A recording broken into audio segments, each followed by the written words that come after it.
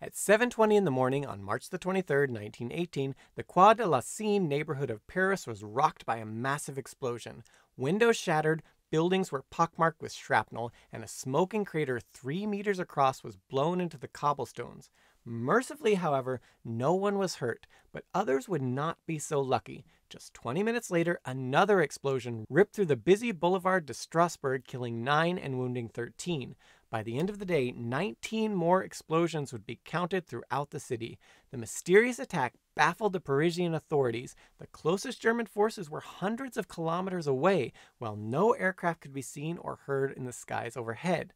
At first, many assumed the bombs were being dropped by extremely high-altitude zeppelins, but what the people of Paris didn't know was that they were actually under attack by a brand new kind of weapon, a massive cannon so long-range and so secret that many of its design details remain a mystery to this day.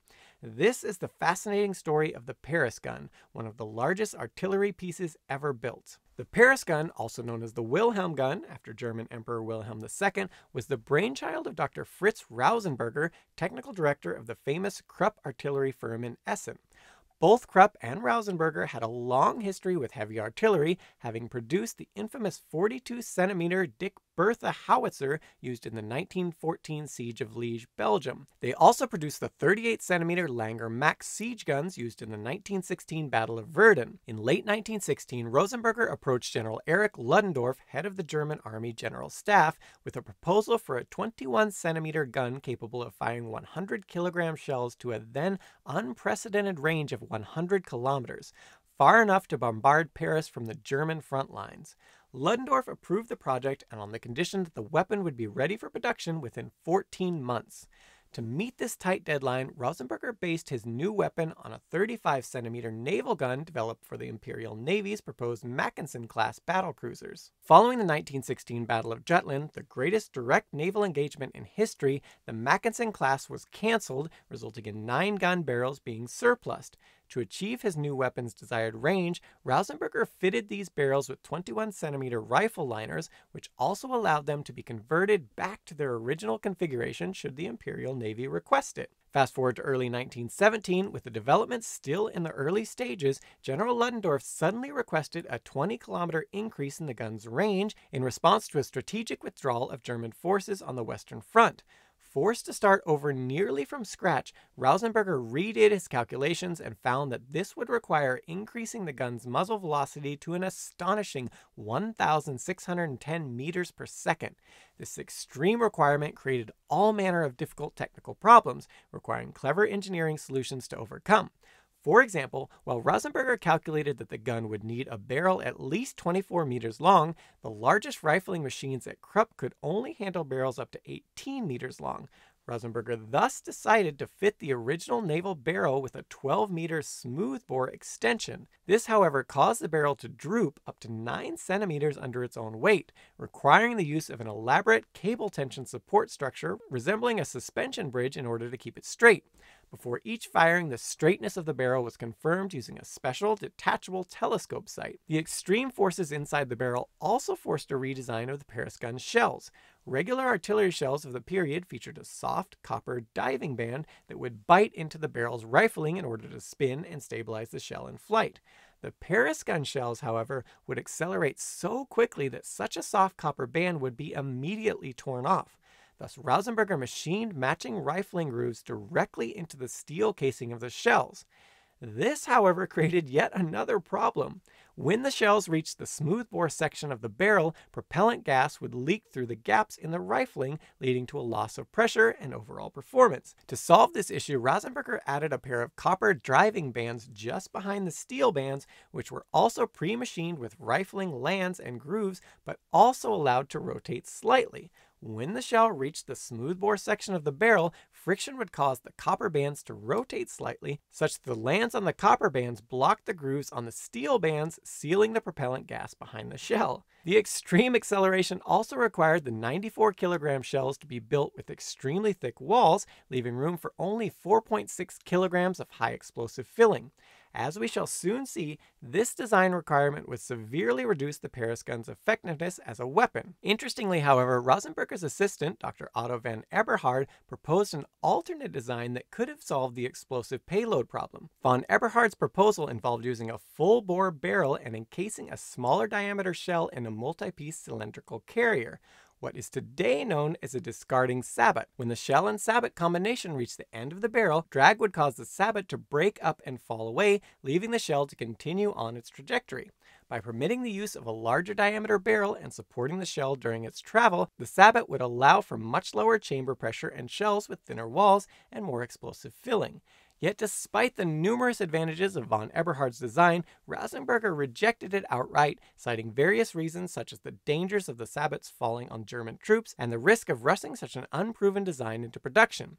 In the end, Rosenberger's original design was retained. A final major problem created by the Paris gun's extreme range was the extreme barrel wear produced by the massive amounts of burning propellant.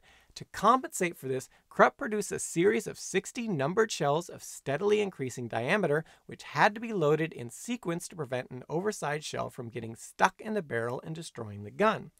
After the 60 shells had been fired, the barrel would be removed and sent back to Krupp, who bored it out to 23.8 centimeters and returned it along with a new batch of larger diameter shells. By August 1918, it was finally ready to deploy, with the first 3 guns installed in the forests of Crépy and Laon, 120 kilometers northeast of Paris. Later, 2 more guns were deployed about 110 and 91 kilometers from the capital, respectively. The guns, which weighed 256 tons each, were transported to the firing sites on specially designed rail carriages and fired from large concrete-mounted turntables allowing 360 degrees of traverse. Unusually, the guns were manned not by Army artillerymen, but by a crew of 80 Imperial Navy sailors. Further, to prevent French and British forces from locating the guns by sound ranging, the firing positions were surrounded by several batteries of conventional artillery to provide a protective noise screen.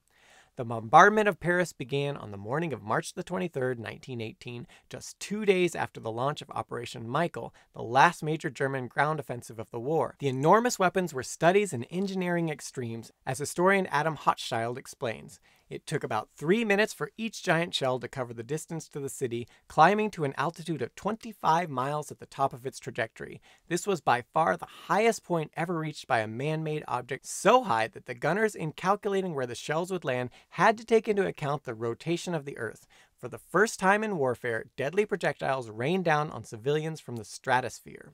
Indeed, this feat would not be repeated until 1942, when another German secret weapon, the V-2 ballistic missile, made its first successful flight. Also like the V-2, the Paris guns proved extremely inaccurate weapons, suitable only for bombarding city-sized targets. However, Fritz Rosenberger's intention had only ever been to terrorize and demoralize the citizens of Paris, not to destroy the city or any particular target therein. Between March and August of 1918, between 320 and 367 shells were fired at Paris in 4 offensives, lasting from March 23rd to May 1st, May 27th to June 11th, July 15th to 16th, and August 5th to the 9th. In the process, 256 Parisians were killed and 625 wounded, and millions of francs of property damage inflicted. The deadliest incident of the campaign took place on March the 29th when a shell fired hit the roof of a church and it collapsed on the hundreds of people inside gathered for Good Friday service. 91 people were killed and 68 wounded, including many prominent members of the Parisian society. While Parisians initially believed they were being attacked by high-altitude zeppelins, soon enough fragments were collected to reveal that the explosions were caused by artillery shells, not artillery bombs. Suspecting that the shells were being fired by German agents or French collaborators from outside or even within the city, the authorities ordered a search of all quarries around Paris. Several days later, however, French aviator Didier de Ross spotted the Paris guns at Crêpes and Lyon, putting an end to the mystery. The bombardment of Paris finally ended when the Allied counteroffensive of August of 1918 threatened to overrun the firing sites, forcing the Germans to dismantle the guns and retreat. To prevent the top-secret weapons from falling into enemy hands, the Germans eventually destroyed them, along with most of the associated blueprints and other documentation.